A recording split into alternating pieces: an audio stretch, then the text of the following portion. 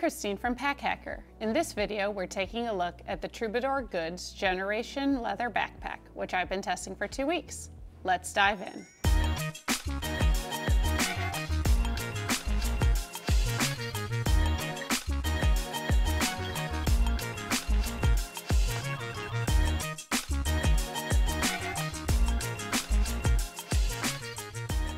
So this 18-liter bag has a very premium look and feel to it, mostly because it is made with calfskin leather.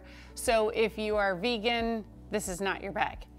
But it does feel very nice. It's very soft and supple. That does create a few structure issues. You can see like this pocket is sort of caving in. I can never get this top part to not cave in no matter what.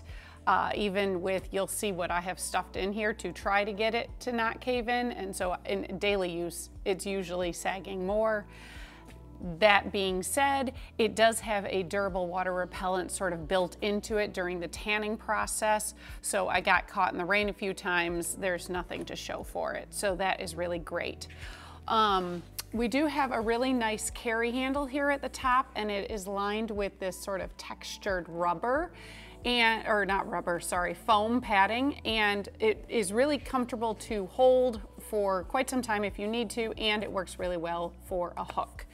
There are also OK zippers, which they work okay, but I don't think it is the zipper's fault so much as going around the curves especially when you have a little less packed in here. The bag structure or lack thereof when it's not stuffed full makes it sometimes hard to get around the corners one-handed. Again, I really don't feel like it is the zipper's fault. I feel it's more the lack of structure to the leather.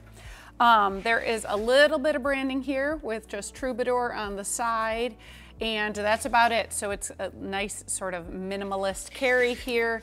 And then we have Duraflex hardware, which I will talk about briefly next.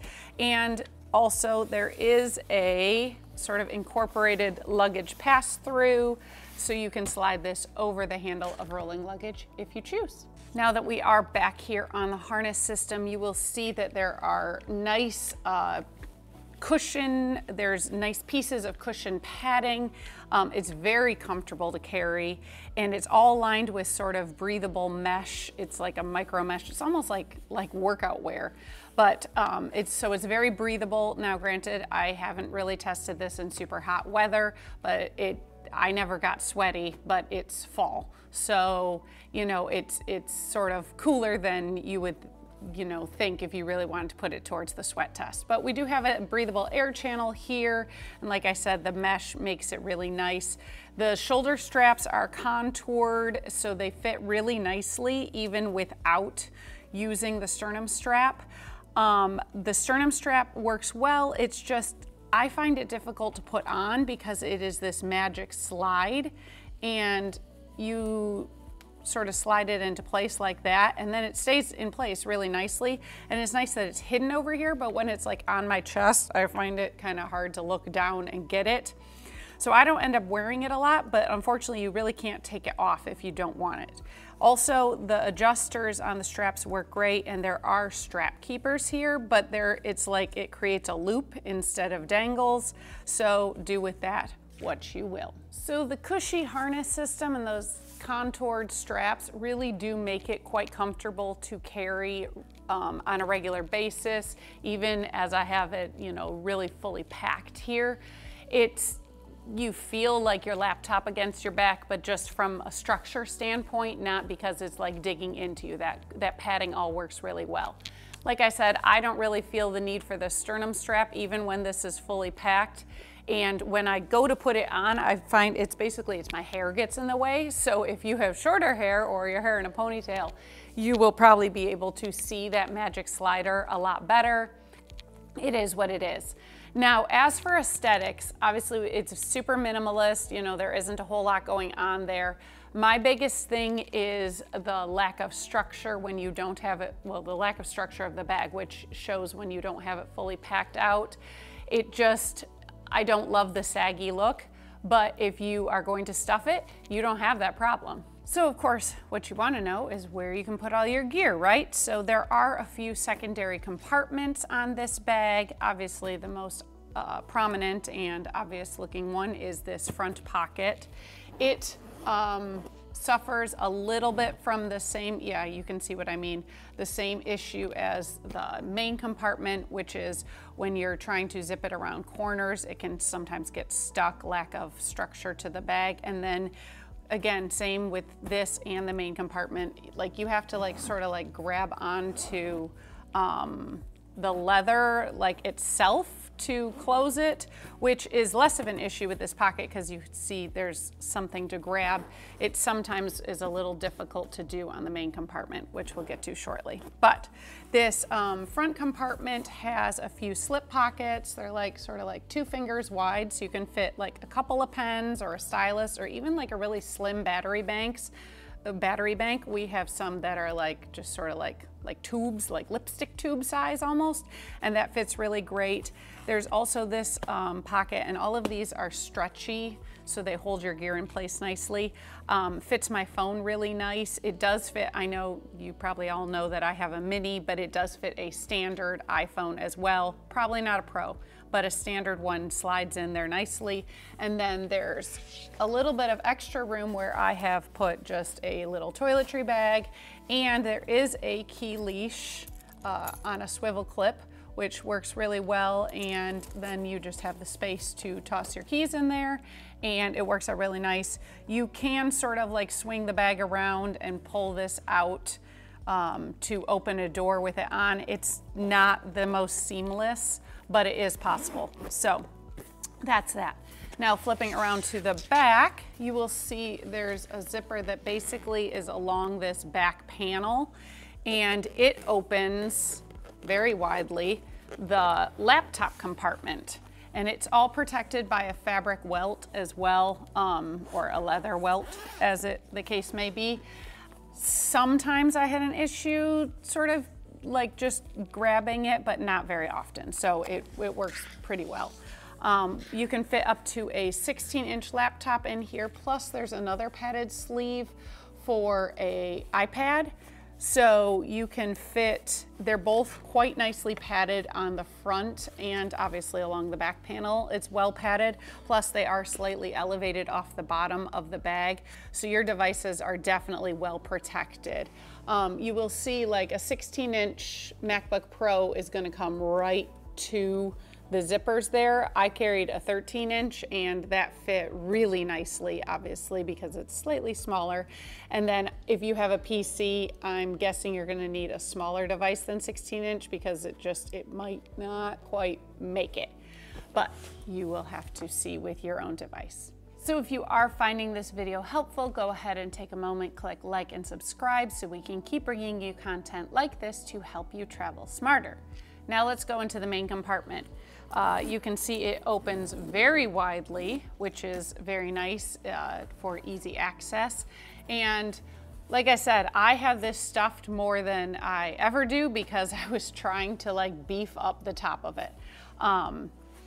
But I'm gonna pull some of these packing cubes out of the way so you can see the organizational features that we have in here. So against the front is a large zippered mesh pocket. I didn't end up using it that much because I felt like if I did put stuff in it, it sort of contributed to the sagginess. And then there were plenty of other places to put my gear. I didn't end up needing it. So if you are packing for a trip, you're going to use this as a personal item because it is really big. You got, for 18 liters, it just seems really, really spacious. So, you know, then if you're really packing it out, then if you use this for either cords or maybe a few toiletry items or whatnot, I don't think it's going to sag in as much, obviously, if you have things beefing it up in there. But because now against the back panel here, we have nearly the same size pocket. Yep, see how my whole hand fits in there? It's a very large pocket. And I just sort of use it as a dump pocket. I've got like my AirPods in there, some tissues, just some papers and tags I've picked up along the way. So I found that nicer to put just my little everyday accessories in, because then I didn't have to worry about it sagging in the front of the bag. But if you need extra space, you got it. Then there are these two really deep, you can see they go all the way down to the bottom, just large slip pockets. And this is a recycled polyester liner, and then we have the leather trim. But I've got a little tech kit in here. I also have my glasses case in here, but you know, you could put wall chargers or cords, like they're really deep. And even if you can see with my glasses, even if they're sort of shorter than the pocket, it's really easy to reach inside. Even though they're not stretchy, they have enough give that you have enough space, which is nice. Then there is another slip pocket here where you can put your wallet. If you could also put your wallet in that one where I had my phone. You know, it's just about the same size again. So I have my wallet in there, another pen slider. If you really like to carry pens and pencils or styluses, whatnot. Then the only other thing is they have, I can't even call it a pocket. It is just this little like loop of fabric. And it's just supposed to hold, it's just the liner fabric, and you can see the bottom of my bottle there. It doesn't have a bottom. It just is supposed to hold a water bottle upright to keep it from falling over. Now I have to say, I'm very paranoid about putting water bottles in my bag. Even, like, I get it, they didn't want the aesthetics of having something bulging out the side. But so I didn't use it, because even though it is in a completely different compartment than your laptop, I'm sure it would be fine, especially if you use a bottle you trust. I get paranoid, so I didn't want to put it in there. I just like to know, like, if I'm having an issue with my water bottle, I can see it on the outside. So the nice thing is you take it out and this just totally lays flat, and it just sort of hangs out and stays out of the way if you don't want to use it. So it was not a big deal not to be using it. And then you have quite a bit of more space to fill here. I usually toss my cooler with my lunch in there, maybe another like sling bag, another layer, stuff like that. Like, there's a lot of space to fill in here. So if you need to carry a lot of items and you really like the leather aesthetics, definitely could be good for you. If you're vegan or you don't like how it sags in, maybe it's not, but overall it's very comfortable to carry, at least, so it has that going for it. So there you have it, the Troubadour Goods Generation Leather Backpack. Thanks for keeping it here at Pack Hacker, your guide to smarter travel. We'll see you in the next one.